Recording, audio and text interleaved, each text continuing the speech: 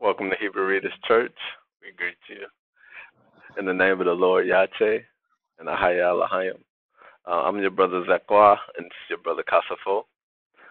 We know if anyone is a new viewer to the channel, we welcome you. Some of the names might not be very, what's the word for it, Casa? May not be very familiar to you. If you Yes. have any questions pertaining any names, we do have videos. We will link them in the description boxes, or you can visit the email. We should have the link down below in the description for your so that you can gain an understanding of what we're actually speaking about. It's not what we're talking about pertaining to this lesson, so we're not going to spend a great amount of time dealing with it. We're going to go into how shall we pray. This is part 2, and this is a very important lesson because prayer is powerful. That's why Christ himself prayed so much, because the power of prayer delivered so much in so many different instances.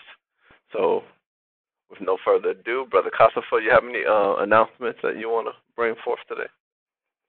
Yes. The Feast of Dedication is coming next weekend. All right. The Sunday, November 29th, is the Feast of Dedication. The first day, So, y- right?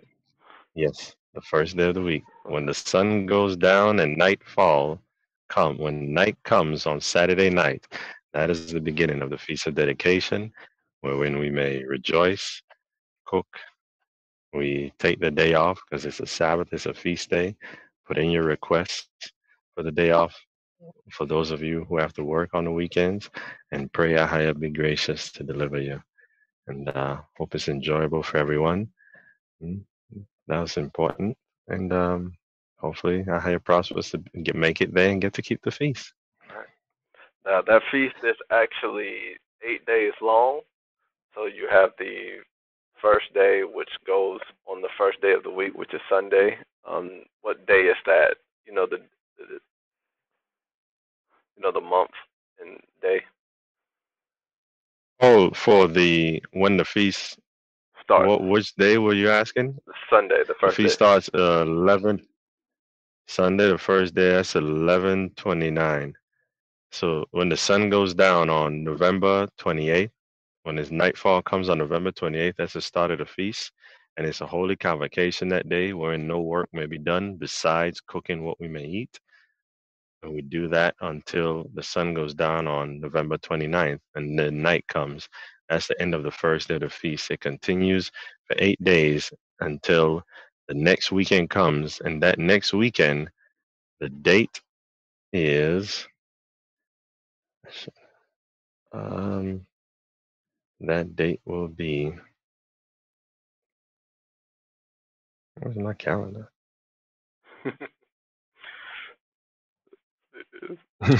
That date will be um, Saturday, no, December 5th.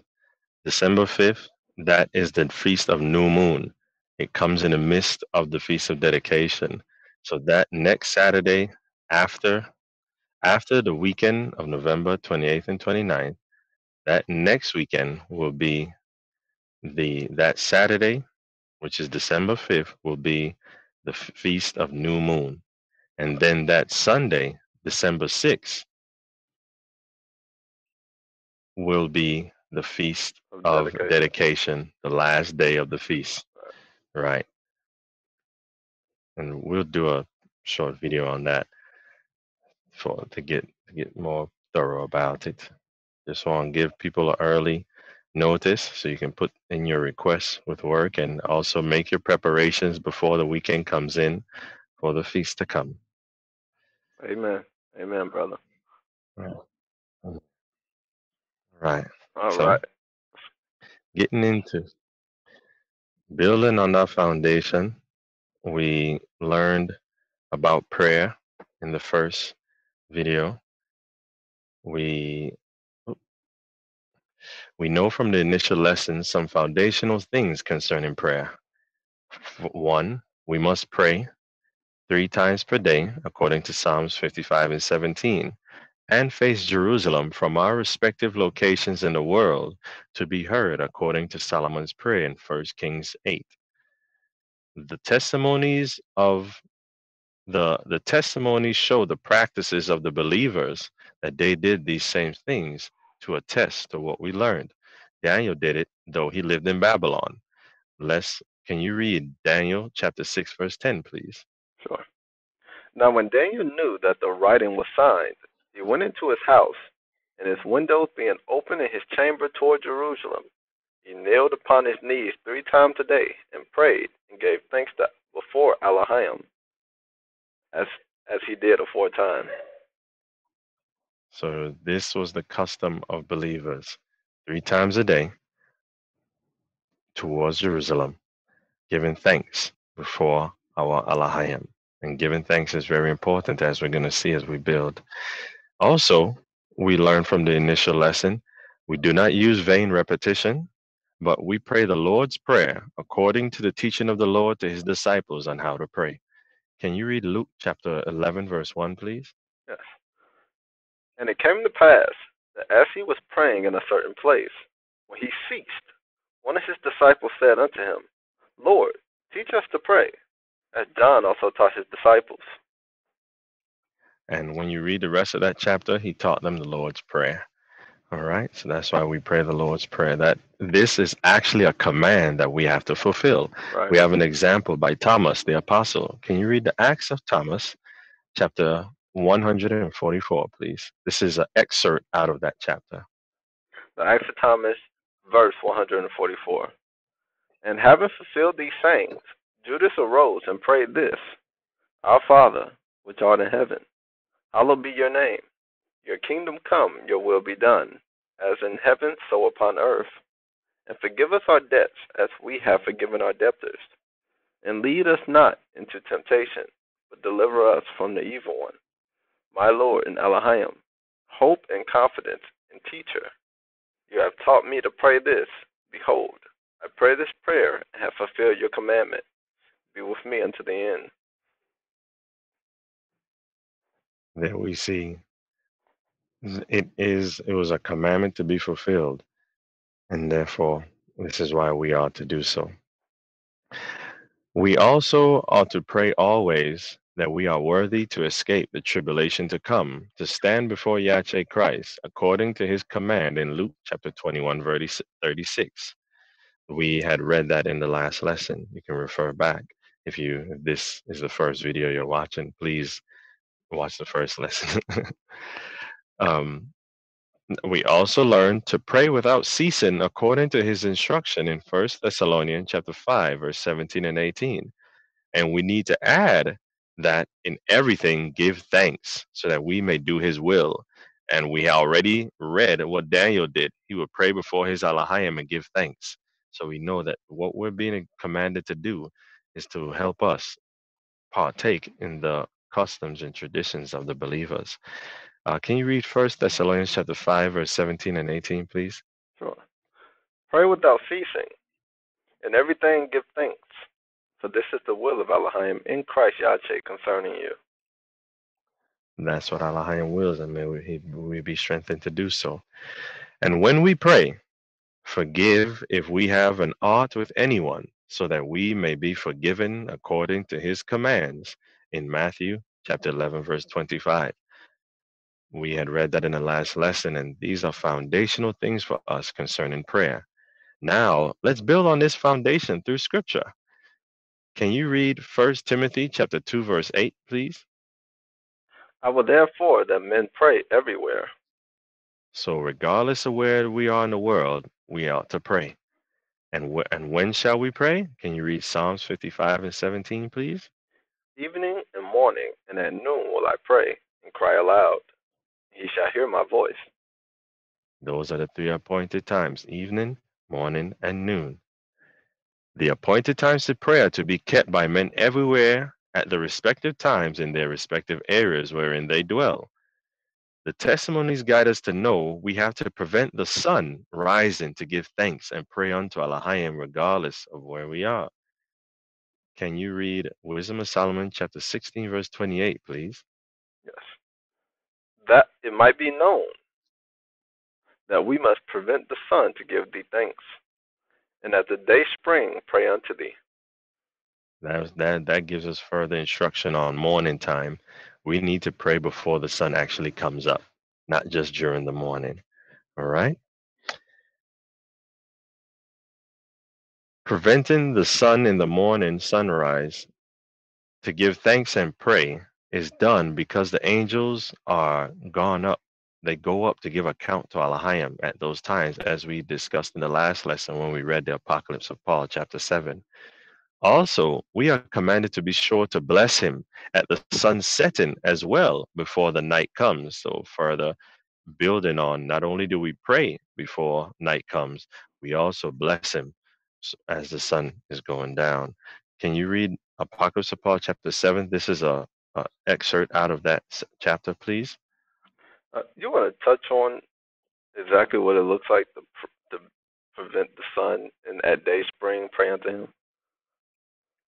If you'd like to, sure. Uh, Or if you'd like me to. when it says prevent the sun from rising, you don't want the sun to fully rise over the horizon. You want to pray when the orange glow starts to come in the morning. So before the sun actually peaks over the horizon, you want to pray when the glow, the orange glow of the sun is coming. Amen. Thank you. You're welcome. Apocalypse of Paul, chapter 7. Behold, ye sons of men, the creature is subject to Elohim, but the human race alone sins. For this cause, therefore, ye sons of men, bless Elohim unceasingly, every hour and every day, but more especially when the sun has set. For at that hour all the angels proceed to Ahia to worship him, and to present the works of men, which every man has wrought from the morning to the evening, whether good or evil. So that's important for us to know. Get our praise going when we see that sun is set. That's what account of our life is being given. We pray, we confess our faults in our prayer, we forgive those that have sinned against us, and we forgive if we had an issue with anyone, and we bless Sahaya in hopes that he have mercy upon us. Now, you notice the sun plays such a major role in things, as Zachary even mentioned how you have to know when to pray in regards to the sun rising. The sun plays a major role, a major part in keeping track of the appointed times for prayer because Ahaya appointed the sun to divide the light from the dark on the earth and to track days and times and years and etc. Can you read Jubilees chapter 2, verse 9 and 10, please? Sure. And Elohim appointed the sun to be a great sign on the earth for days, and for Sabbaths, and for months, and for feasts, and for years, and for Sabbaths of years, and for jubilees, and for all seasons of the years. And it divideth the light from the darkness, and for prosperity, that all things which prosper, which shoot and grow on the earth, that all things may prosper, which shoot and grow on the earth. Sorry. Oh, that's okay. Thank you. There we see why the sun plays such a major role. You can also reference the book of Enoch, chapter 72, to see that it's by the sun that time was also according to the hours of the day and the hours of the night, well, as was shown the law of the luminaries to Enoch. So, regardless of where you are in the world, like for some people who live, we have a brother who lives up in Finland. When that sun goes below the horizon and rises from the horizon, he can still make account of when it's time to pray. Now, touch continue building on this. So, according to the scriptures, our times to pray, the evening, the morning, and the noon, is according to the sun. People in their respective areas on the earth are to pray at the three appointed times when they reside, not based on any specific location in the earth. Go by the rising and setting of the sun. The people we can look in the scriptures to see that the people continued praying at the appointed times in the New Testament, even. The apostles continued to do it when in Jerusalem. Can you read Acts chapter 3, verse 1, please? Yes. Now Peter and John went up together into the temple at the hour of prayer, being the ninth hour. Now, the ninth hour is the last hour of the day during certain seasons of the year. This understanding is from the book of Enoch that we had just mentioned, where there, like in the spring, there's 9 parts day and 9 parts night. For example, to understand when it's talking of the ninth part, the ninth hour is referring to the last hour before sunset. I mean, before the sun goes down completely. That's the evening prayer time. The converts of the Gentiles prayed at their appointed times as well. Can you read Acts chapter 10, verse 30, please? And Cornelius said, 4 days ago I was fasting until this hour, and at the ninth hour I prayed in my house, and behold, a man stood before me in bright clothing, and said, Cornelius, thy prayer is heard, and thy alms are had in remembrance in the sight of Elohim. So there you see, believers of all nations did it. Thomas, the apostle, continued to pray at the appointed times, even in India. Can you read Acts of Thomas, chapter 1, this excerpt out of chapter 1, please? And we portioned out the regions of the world, in order that each one of us might go into the region that fell to him by lot, and to the nation to which the Lord had sent him. By lot India fell to Judas Thomas, also called Didymus. So that was the apostles. They got their portions of where to go. And Thomas had to go to India. And let's read what Thomas was doing in India in Acts chapter 3. Excerpt, please. The Acts of Thomas, chapter 3. On the following morning the apostle prayed and entreated the Lord, saying, I go wherever you wish, O Lord Yache. Your will be done. Thomas was commanded to pray early in the morning in India as well. Can you read Acts of Thomas, chapter 29, excerpt, please? And when night fell, he slept. The Lord came and stood at his feet. The Lord came and stood at his head, saying, Thomas, rise early and bless all of them. After your prayer in the ministry, go by the eastern road 2 miles, and there I will show you my glory. For by your going shall many take refuge with me, and you shall bring to light the nature and power of the enemy. There we see he actually giving him the command to rise early and bless. And he said, after your prayer and your ministry, because he would pray in the mornings. Um, you can read the rest of that chapter to see that he had rose up and prayed like the Lord told him. Now, also, when in Rome, the apostle Peter continued to give thanks at the appointed times. Acts of Peter, chapter 33, please. Now Peter was in Rome, rejoicing in the Lord with the brethren, and giving thanks night and day. For the We multitude, know what times those was. Oh, oh, sorry. it's okay. We For the know what times those were, night and day. Oh. All right, go ahead. I'm done. for the multitude which was brought daily unto the holy name by the grace of the Lord. All right, praise Yache. The believers there in Rome also continue to pray at the appointed times so that we may know we still pray at the appointed times regardless of our location in the earth. Acts of Peter, chapter 21, please.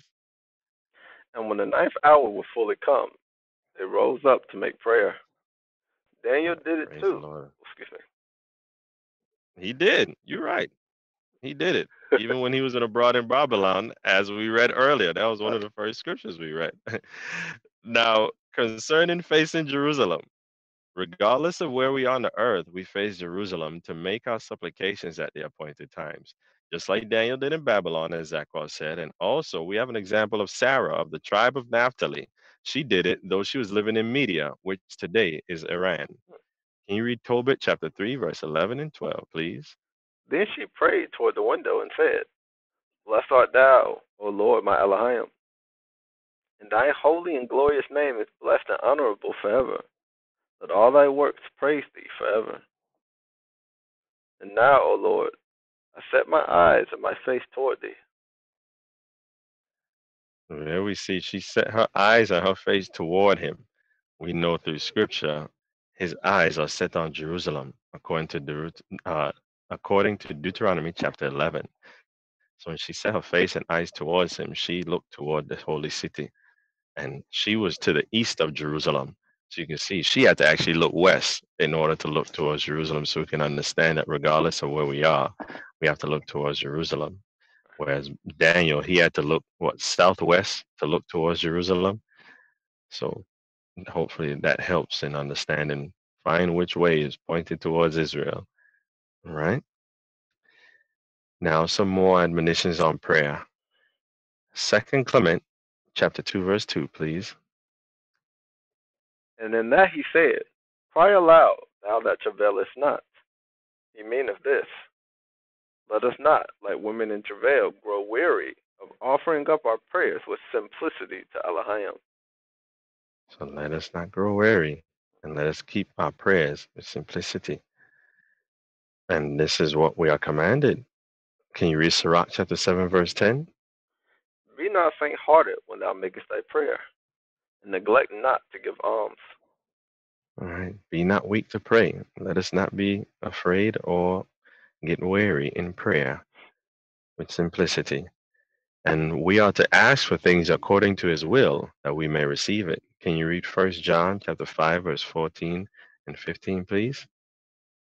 And this is the confidence that we have in him, that if we ask anything according to his will, he heareth us. Amen. And if Continue, we please. know that he hear us, whatsoever we ask, we know that we have the petitions that we desire of him. Amen. So therefore, we have to be sure to ask according to his will. All right. And ask in the name of the holy and beloved Son of Elohim. John 14 and 13 and 14, please. And whatsoever ye shall ask in my name, that will I do, that the Father may be glorified in the Son. If ye shall ask anything in my name, I will do it. Amen. And it's interesting, Zachar, you mentioned the name of the Son and the names that may not be familiar. The name Yache is spelled with 3 letters in the Hebrew language, and we have testimony that that name is the name by which he is invoked or in which he is brought down. Zach, you happen to have the Testament of Solomon with you? Yeah, I have it. Just give me one moment to pull it up. All right. I apologize. Where am I going in it? 57, chapter 57. Okay. And while you get it, I'll touch on that name. The name Yache is the name of salvation because it's the name above every name, according to Philippians chapter 2, verse 9, showing that that name was above every other name. So no one else could have had the same name, or else that would make the name up there with his name. And then Acts chapter 4, verse 12 says that there's no name given under heaven, no other name given under heaven wherein we might, let me make sure I said that right. We must be saved. Don't want to misquote that. I thought it was real interesting because he said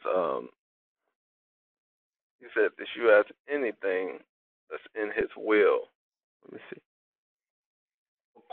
If we ask anything according to his will, it was a great precept for the John 14 verses, because you actually have to know what his will is to ask.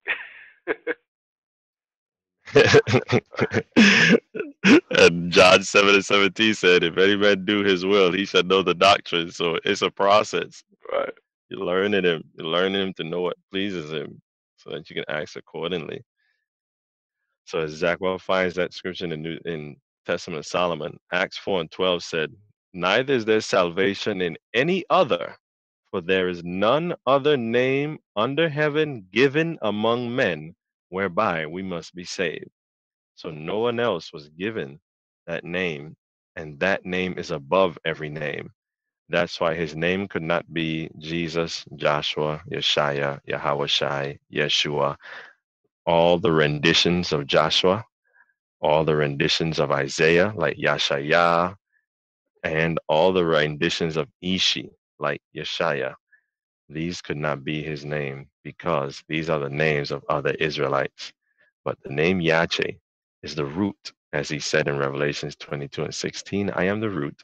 And the importance of this name to invoke him, because he said, whatsoever you shall ask in my name, I will do it.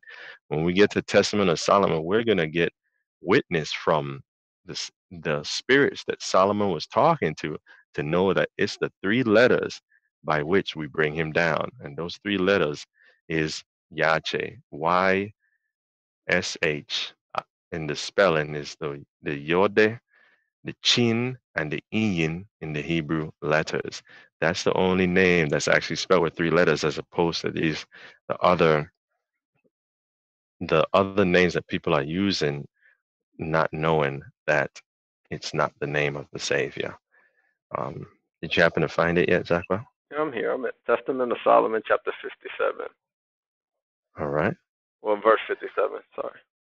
Um, Okay. and I adored Ahaya Elohim of Israel, and bade another demon present himself. And there came before me a spirit in woman form that had a Oh, head. I gave it. I'm sorry. Is it 52? I think I gave the wrong one. It might be. Apologize. Yeah, it's 52. All Sorry right. about that. The Testament of Solomon, verse 52. So I said to him, I adjure thee in the name of Elohim Sabawata, or Sabot, to tell me by what name thou art frustrated along with thy host. In the And this spirit, was an evil demon now. right? This was the legion that we saw that got put into the pigs. All right, continue, please. And the spirit answered me, the great among men, who is to suffer many things at the hands of men, whose name is the figure 644, which is Emmanuel. He it That is is, speaking of Yache. right? I'm sorry, brother That's okay. Zachar. You're all right. Just so brothers and sisters understand, that is Yache. He's the one that's going to suffer many things. That's the name by which this demon is bound. And he told his name is the figure of 644, which is Emmanuel. We know Yache is Emmanuel, as Matthew said that he shall be called Emmanuel. Right. He it is who hath bound us, and who will then come and plunge us from the steep under water. He is noised abroad in the three letters which bring him down. He is noise abroad in the three letters which bring him down. The three letters is Yache. The demon also knew that's his name. And if we're to reference Matthew, they came unto him, begging him not to destroy them. These demons, they knew already what was going to come to pass, as they mentioned, he was going to cast them over the steep. Right. So that is important scriptural reference to understand that the name Yache is the true name of salvation, and that's the true name we ought to pray in, and pray for our salvation to come by. And we encourage you, brothers and sisters, to pray and ask Ahaya Alahayim, ask the Father to reveal the true name of his Son. We trust that he would be gracious to do so. Interesting. He said that the legion um, pretty much foreshadow what was to come, and said that he was going to throw them over the steep, and that's exactly when he put them into the swine. They ran over the steep. So it's just further edifying, you know. Yes, yes, it is. They had to obey his command. They couldn't go, they knew what was to come. So there we have some understanding of the name Yache and why that's whose name we ought to ask for things according to his will, that we may receive it. Now, continuing in our exhortation on prayer, we also ought to make sure that we don't use much babbling when we pray. Can you read Sirach chapter 7, verse 14, please? Use not many words in the multitude of elders, and make not much babbling when thou prayest. Continue to Sirach chapter 18, verse 23, please. Before thou prayest, prepare thyself, and be not as one that tempteth the Lord. And let's understand what we need to pay attention to make sure we don't tempt the Lord. Continue, please. Think upon the wrath that shall be at the end, and the time of vengeance, when he shall turn away his face. Having this in mind, knowing the judgment to come, we confess our sins and don't come to prayer with an evil conscience, lest we tempt the Lord. Can you read Barnabas chapter 19, verse 12, please? Thou shalt confess thy sins, thou shalt not betake thyself to prayer with an evil conscience. This is the way of light. Amen. That gives us edification as to how we avoid tempting the Lord. Let's get an exhortation by the teachings of the apostles of our Lord for further understanding on who we should be praying for. 1 Timothy chapter 2, verse 1 to 8, please.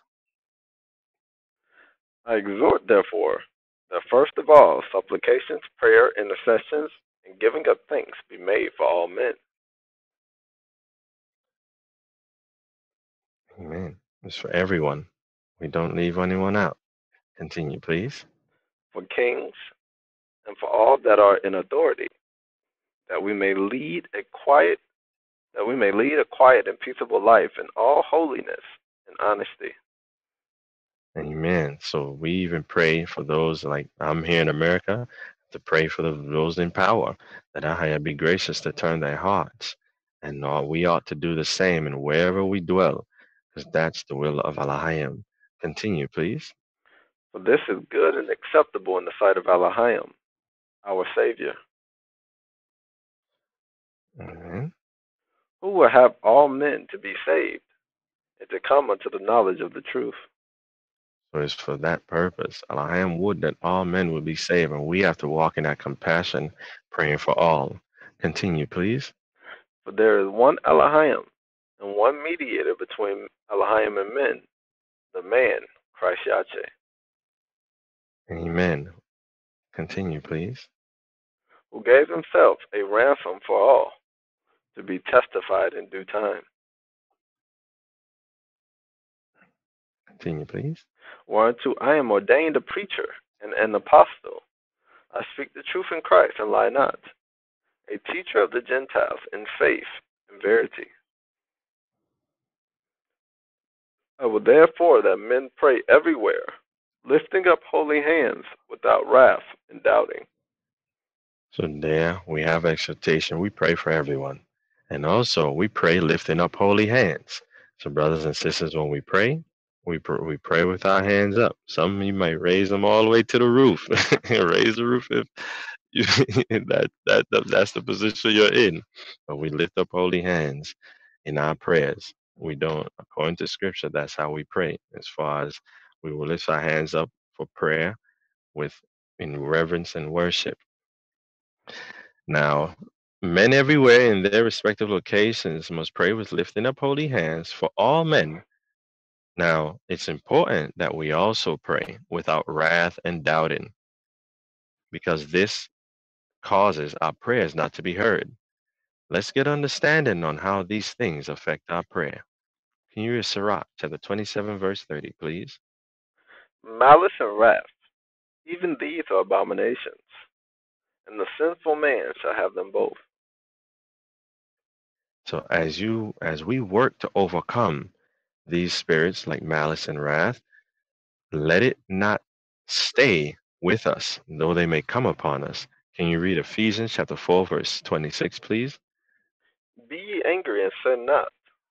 Let not the sun go down upon your wrath. And now we understand how we can't let the sun go down upon our wrath, because before the sun goes down, we have to go pray and confess our faults. We have to forgive anyone that we may have aught with, and we ought to be their blessing and praising Ahaya. So the sun shouldn't be going down upon our wrath, or else we'll be in transgression. Eventually, as one is growing through prayer and focus on staying away from the spirit of wrath or whatever evil spirit may be working against us, eventually we'll learn to abstain from it altogether. Please, because this is a commandment for us. Psalms 37, verse 8 and 9, please. Cease from anger and forsake wrath. fret not thyself in any wise to do evil. For evildoers shall be cut off, but those that wait upon the higher, they shall inherit the earth. Knowing that those that wait upon our higher shall inherit the earth. Therefore, let us go on to the admonitions of our Lord. Ephesians chapter 4, verse 31, please. All bitterness, and wrath, and anger, and clamor, and evil speaking be put away from you, with all malice. Amen. And we do these things because, Ephesians 4 and 30, please. And grieve not the Holy Spirit of Elohim, whereby you are sealed unto the day of redemption. These things grieve the Spirit, but the works, the good works that bring cheer to the Spirit are, Ephesians 4 and 32. And be ye kind one to another, tender-hearted, forgiving one another, even as Elohim for Christ's sake hath forgiven you. That's why Yache told us when we pray, forgive, that we may be forgiven. These were things that will help cheer the Spirit in us. And in that forgiveness, we're exhorted according to Testament of God, chapter 6, verse 3 to 7, 3 to 5, and then 6 to 7, please. All right. Testament of God, chapter 6, verse 3. Love ye therefore one another from the heart. And if a man sin against thee, cast forth the poison of hate, and speak peaceably to him. And in thy soul hold not guile. And if he confess and repent, forgive him. But if he deny it, do not get into a passion with him, lest catching the poison from thee, he take to swearing, and so thou sin doubly. And though he deny it, and yet have a sense of shame when reproved, give over reproving him. For he who denieth may repent, so as not again to wrong thee. Yea, he may also honor thee, and fear and be at peace with thee. And if he be shameless and persist in his wrongdoing, even so forgive him from the heart, and leave to Elohim the avenging. That's what we're called unto. We commit ourselves unto Elohim. Now, let's look at doubting. Shepherd of Hermas, mandate 10, please. Shepherd of Hermas, mandate 10, verse 1. Put away sorrow from thyself, saith he. For she is the sister of doubtful mindedness and of angry temper. How, sir, say I, is she the sister of these? For angry temper seems to me to be one thing, doubtful mindedness another, sorrow another. This is key for us. Right. This is key. Paul gave us understanding to avoid wrath and doubting. But now the angel of repentance is revealing to Hermas how sorrow works with them both.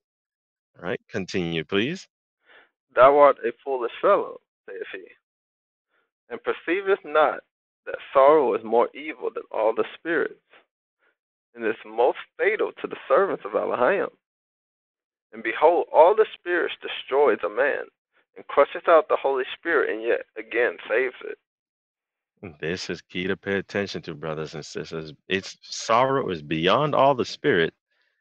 And beyond all the spirit, sorrow destroys a man and crushes out the Holy Spirit, and yet again saves it. Continue, please.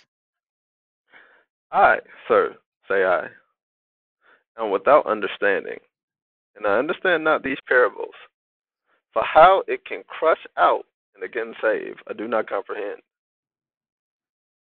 Hear now, senseless man, saith he, how sorrow crushes out the Holy Spirit and again saveth it. When a man of doubtful mind sets his hand to any action and fails in it owing to his doubtful mindedness, grief at this entereth into the man, and grieveth the Holy Spirit and crusheth it out. Then again, when angry temper cleaveth to a man concerning any matter, and he is much embittered, again sorrow entereth into the heart of the man that was ill-tempered, and he is grieved at the deed which he hath done, and repenteth that he did evil. This sadness, therefore, seemeth to bring salvation, because he repenteth at having done the evil. So both the operations sadden the spirit, first, the double mind saddens the spirit, because it succeeded not in its business, and the angry temper again, because it did what was evil. Thus both are thus both are saddening to the Holy Spirit, the doubtful mind and the angry temper. That's why we have to stay away from wrath and doubting so that we don't sadden the spirit and sorrow, which would cause the spirit to be crushed and depart. Continue, please, brother. Put away therefore from thyself sadness, and afflict not the Holy Spirit that dwelleth in thee. Lest haply, Amen. lest haply he intercede with Elohim against thee and depart from thee. We don't want her to intercede against Elohim and depart from us. Continue, please. For the Spirit of Elohim that was given unto this flesh endureth not sadness, neither constraint. Therefore clothe thyself in cheerfulness, which hath favor with Elohim always, and is acceptable to him, and rejoice in it. For every cheerful man worketh good, and thinketh good, and despiseth sadness. Please. But the sad man is always committing sin. In the first place he committeth sin, because he grieveth the Holy Spirit, which was given to the man being a cheerful spirit. And in the second place, by grieving the Holy Spirit, he doeth lawlessness, and that he doeth not intercede with, neither confess unto Elohim. For the intercession of a sad man hath never at any time power to ascend to the altar of Elohim. This is why we have to be full of cheer, so that our prayer and our intercession may ascend to the altar of Elohim. Continue, please. Wherefore say I, doeth not the intercession of him that is saddened ascend to the altar? Because, he saith, sadness is seated at his heart. The sadness mingled with the intercession doeth not suffer the intercession to ascend pure to the altar. For as vinegar when mingled with wine in the same vessel hath not the same pleasant taste, so likewise sadness mingled with the Holy Spirit hath not the same intercession. Therefore, cleanse thyself from this wicked sadness, and thou shalt live unto Elohim. Yea, and all they shall live unto Elohim, who shall cast away sadness from themselves, and clothe themselves in all cheerfulness. Amen. Amen.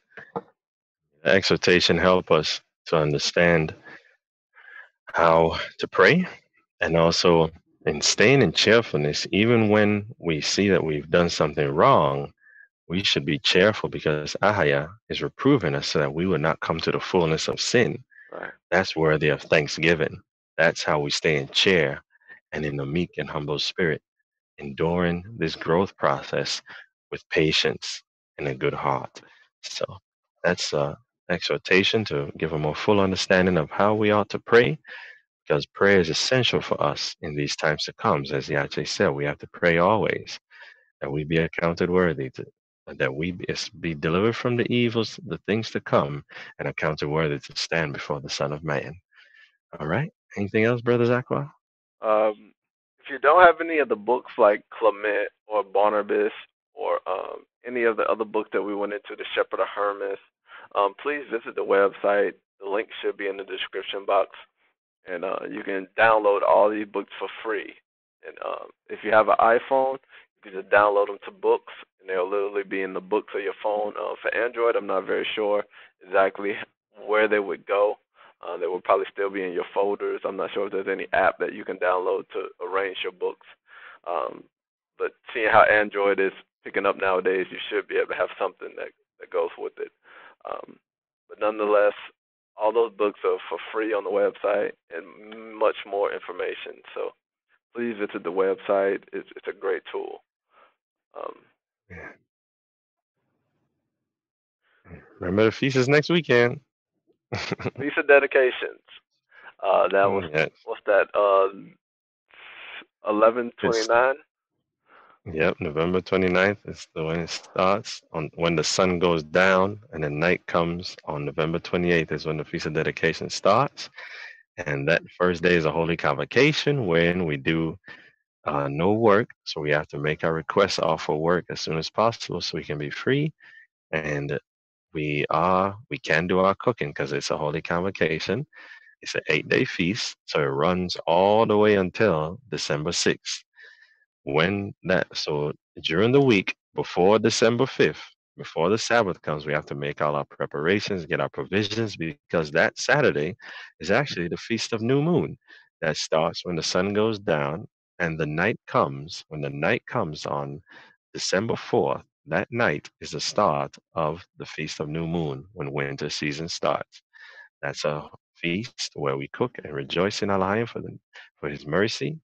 And then the night of December 5th, when that comes, that is the start and the last day of the Feast of Dedication, right? Celebrating the deliverance of the rededicating of the temple during the days of Maccabees and the deliverance to come where the temple is being cleansed by Yache our Lord. Right. Make sure everybody keeps in mind that on the 28th, that you get everything that you need for the feast, because that's a regular Sabbath day, so you can't do any buying or selling. And then also on the very first day of the feast, you can't do any buying or selling. So you will have to get your provisions before the Sabbath day, and then the feast will run. And after the first day of the feast on the 29th, you can work. There's no law that stops you from working. The Right. only days that are holy convocation are the 29th and also the 5th and the 6th, because the 5th is the new moon and then the 6th Yes. is the last day of the Feast of Dedications, just so everyone understands. Yes. Thank you. All right. All With right. So that that being saves said, another video. right. Knock that out. All right. Well, with that being said, everybody enjoy your Shabbat day. We bless you in the name of Ahaya, and may He keep you always. Shalom. Man.